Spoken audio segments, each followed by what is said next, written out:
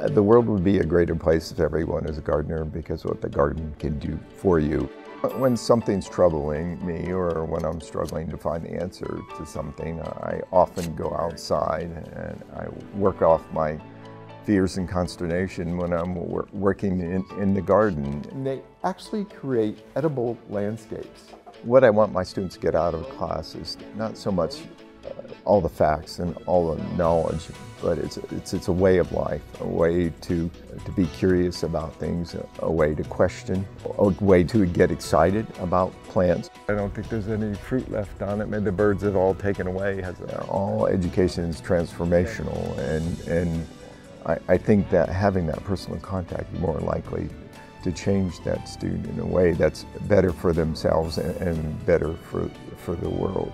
Ever since I started teaching, I've always had the philosophy that I would like to teach my students as I would want my sons to be taught, as someone that I love to be taught. But primarily it's because I think I'd have the greatest impact if you have that personal connection. Things that, you remember what I preach, you forget what I teach. Often when people ask me what my specialty is in horticulture, I tell them it's growing humans. And I look at students as similar to plants, but not exactly, but to develop attributes that can help them professionally and also personally.